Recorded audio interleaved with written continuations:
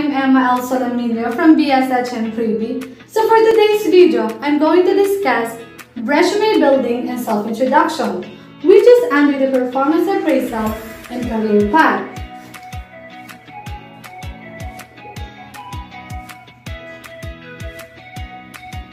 So let's begin with resume building. A resume building is the most important tool when applying for a job. It doesn't matter how qualified you are or how much experience you have if your resume is poorly presented or badly written. A resume is a formal document that a job applicant creates to itemize his or her qualification for a position.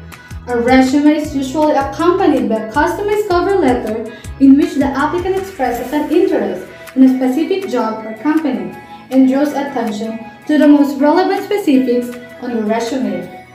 Depending on the type of job you are applying to, there are 4 different formats you may apply. The 4 standard types of resume are the following: chronological, functional resume, combination resume, and targeted resume.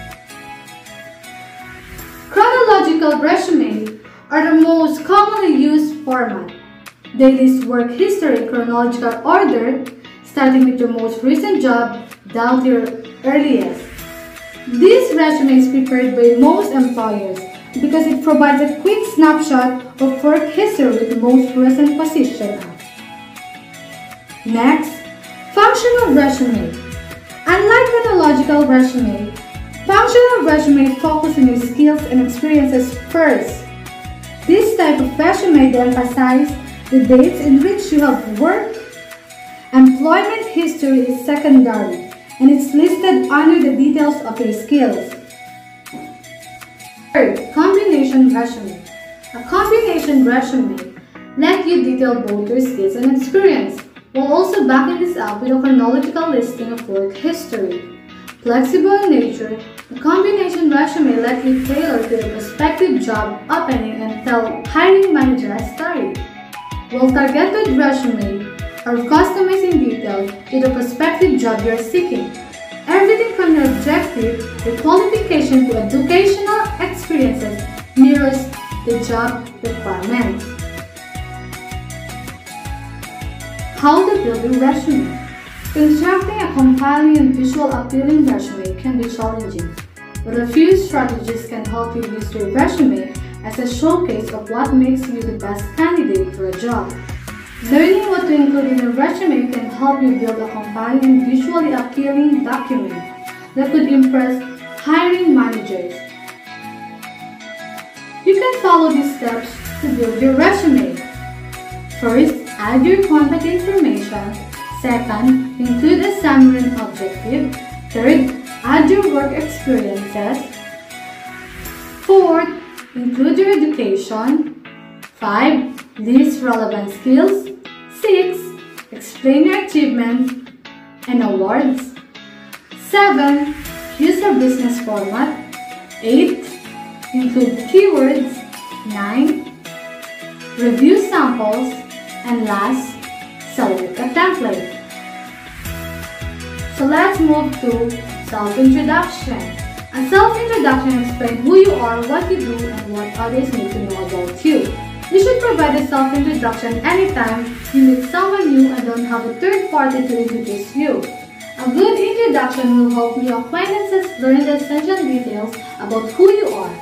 When you don't have a third party to provide an introduction, you must offer an informative self-introduction that's engaging and memorable. The right introduction can solidify your name and purpose for the person you're speaking to, so you can make a positive impression. This will help you create a powerful self-introduction that includes all the essential information you need to convey. Offer a self-introduction when you are beginning an interview, attending a hiring event, networking with new connections, giving a presentation, and meeting people at a trade show. How to introduce yourself professionally? Here are the 4 ways you can introduce yourself professionally. First, state your purpose. Second, control your body language. Third, explain why you are valuable. And fourth, understand the culture. And that's it for today. Thank you for watching! Good day, I'm Binila Tahil from BSHM 3B, and I'm going to tackle about the art of participating in a group discussion or modeling. So what is group discussion? Group discussion is a method instrumental in judging the team spirit, leadership qualities in other managerial qualities in an individual. The first step for an individual to perform well in a group discussion is to learn the art of participation. Then, don't expect others to force you to speak. Take the initiative. Participate and share ideas with others. Never shout. Always wait for your turn to speak. Read a lot and always keep your eyes and ears open. Be alert and dress well. So let's move to personal interview sessions or the mock interview sessions. Personal interview is the most important tool to judge the abilities of a person. The nature of words used, facial expressions, and body language can help in judging. The things you should keep in mind during an interview: do research, listen carefully, answer only what is asked, then ask questions. The mock interview session is a practice interview that allows the interviewee to create effective responses and can recreate any interview environment such as in-person, phone, or group interviews. So are the benefits of mock interview. You can practice different responses to same questions to find the best answer.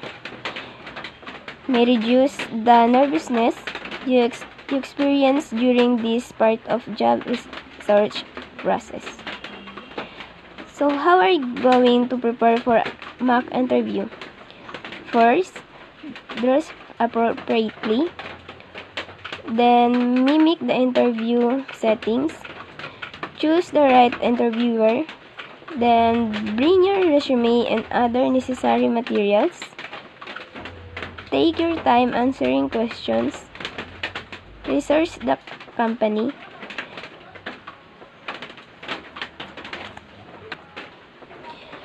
Reviews the interview criteria and then record it.